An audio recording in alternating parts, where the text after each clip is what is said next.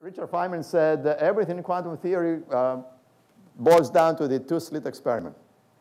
And of course, Richard Feynman was one of the greatest quantum physicists of all times. The second part that he said is, no one understands it, and I don't understand it, he said. And he implied, if I don't understand, nobody understands it. So this is the good news, bad news. This is a summary of it. The point is that, in a way, particle complementarity, if you send individual particles, it could be photons and electrons, through two slits, you get a familiar interference pattern with patterns of light, darkness, and the light and darkness fade out as you move away from the center of symmetry of this screen. You say, well, individual particles, how can they go through both slits? I'm going to send one at a time. And I'm going to wait. And I was talking a little while ago to Dean Radin, and he's actually going to carry out some of these experiments by putting in, he's already done it, putting in conscious observers and see how the patterns change. But in any case, if you send one particle at a time, right? You still get that pattern, by the way. But if you decide that you really want to know through which slit it went through, and you put a detector here, which every time a particle goes through, it goes click, guess what? You lose the interference pattern, and you get instead what is known as diffraction pattern. You get a pattern that is responsible for the particle aspect of light. So you can't have it both ways. They're complementary. You can't tell an electron that it is a wave and a particle at the same time. This has gotten to the point that now we have a third aspect, namely the non-locality. This is the so-called EPR experiment after the Einstein-Podolsky-Rosen. Einstein always put questions that were very deep and sometimes really wrong, but in some ways he was also right. So the EPR experiment, he didn't quite believe that you could have non-local effects, that the quantum world was non-local. So he said, well, let's send a particle over here. You prepare it in some initial quantum state. And this, by the way, was, this experiment was carried out by a number of people, particularly Alain Aspect at the University of Paris. And I believe that one of these days, this guy should get the Nobel Prize, because this is a very profound experiment. John Bell, who was responsible for putting together this, the so-called Bell's inequalities, unfortunately, he's not going to get it because he passed away at a fairly young age. But Alain Aspect, Zallinger, Closer, and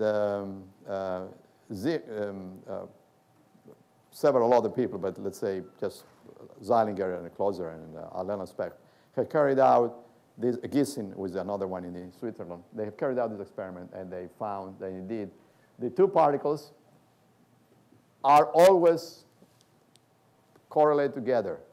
If you look at the pattern on the right side, you just get a random pattern. Click, click, click, click, click. Every time a photon, let's say in this particular case, goes through a particular polarizer, if it's polarized this way, you're going to get a click. If it's not polarized this way, you're not going to get a click, but you're going to get it here. And these angles between those two different directions, in the right and the left, can be correlated in some ways through quantum theory. And quantum theory tells you precisely what the correlation should be. And as the statement says here, the clicks on the right correlate too strongly with the clicks on the right, on the left with the right, in accordance with quantum theory. The correlations are very strong. This is a profound result, because it tells us that there is no locality in the universe.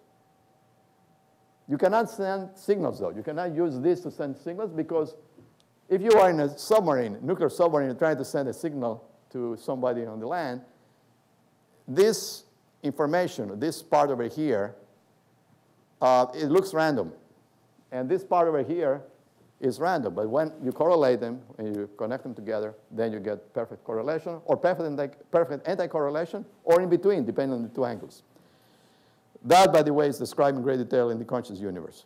So locally realistic theories, here is the problem. There are three premises in the classical world. And guess what? The classical world is wrong. One is realism, doctrine that physical reality exists independent of human observers. You say, yeah, whether I'm here or not, there's reality. Well, wrong. Okay? Nature shows us that one of these three premises is wrong, probably the first one. The second one is scientific method. I'm not prepared to throw that away because then we cannot do science. Scientific method says that you use mathematics, logic, et cetera, to study the universe. I believe that's still correct. Locality. No influence can travel faster than the speed of light. So maybe 1 and 3 are wrong. The point is that the predictions, again, of Bell's inequality, hold. It gets even weirder. You remember, we're talking about time. In this delayed choice experiment, it looks like an observer opens this, I won't describe the exact situation, opens this Venetian blind, and lets the photon, in this particular case, to get clicked over here and show the particle aspect. Remember, it's always the two-slit experiment, remember, according to Feynman. But if you keep it close, then you get the interference pattern over here. In fact, you can decide to do that after the photons have gone through this. See, but after it happened, I throw the switch. By the way, this is happening in the laboratory with nanoscience. Today, with 10⁻⁹ seconds, you can do this kind of, it's not fiction, it has been done in the experiment.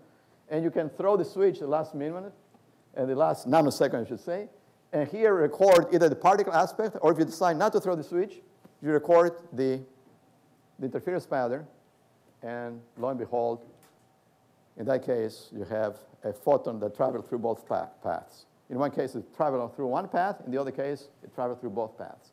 You can do this experiments, John Archibald Wheeler defined it, for billions of light years. It doesn't really matter. The light started from very distant quasar. And the last nanosecond, you make a decision whether you follow one path or both paths. And you say, how can that be? The light has been traveling for billions of years. It's not that you're changing the past. The act of observation brings together the two together. We live in a participatory universe. John Hagelin went through great detail of this search for unification. Let me just say here that as you go into deeper and deeper levels in the quantum realm, you reach higher simplicity, more simple. And higher energies, but also more simple. The opposite way, you're breaking symmetries. I'll skip that. This is the universe, Big Bang. This is the current paradigm of the Big Bang. Early on, about 10 to the minus 35 seconds, the universe expanded exponentially, inflated by a factor of 2 every 10 to the minus 35 seconds or less, reaching a huge size in not even as fast as that, much faster than that. Today, we look back at the universe. One of the curious things that has made me curious is that certain numbers show up, and actually this is not, of course, I'm not the first one.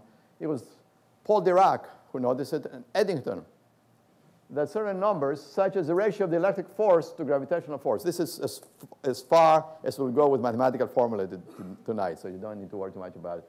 Just take that as a ratio of the electric force to the gravitational force. The gravitational force is extremely weak. You may say, how come if you jump out of a window, you crash, right? And I show you a little example that actually the electric force is much stronger than the gravitational force.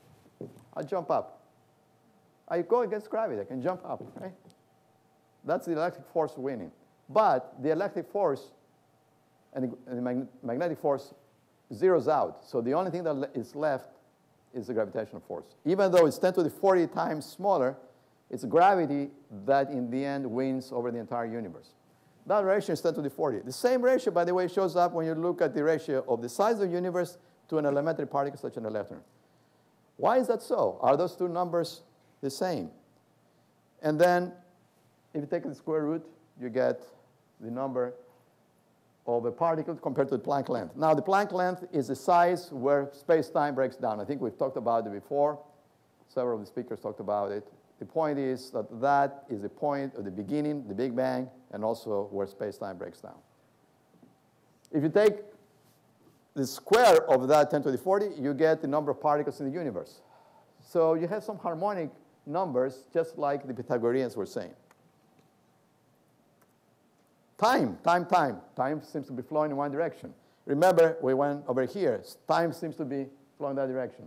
Remember, emergence is this way. If you go the other way, eventually you reach the anti-symmetry breaking.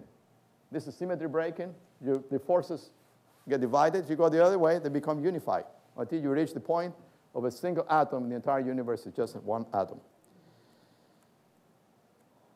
The brain. The brain is an extremely intricate, the most intricate object in the universe. It's the last frontier, and it covers huge scales, from the nanoscale to the size of a 3-pound wet, warm object that we call the brain. In there, you have things that look like there are quantum processes taking place. And certainly we know that down at this level, at the protein level, quantum chemistry plays a role. But is it really all quantum, or is it something that can be explained in terms of classical physics? These are some of the experiments and some of the observational evidence that indeed quantum effects take place in biological systems. We don't have time to go through that, but believe me, a lot of this work now is coming together. We believe that the cerebellum has the cognitive functions and the motor behavior, which is, again, some sort of complementarity. And to make a long story short, the universe seems to be basically informational. Basic information. Now, to make it even stranger, there's the quantum Zeno effect. If you make fast enough observations, one after the other, you can freeze the state of an atom, and it will not decay.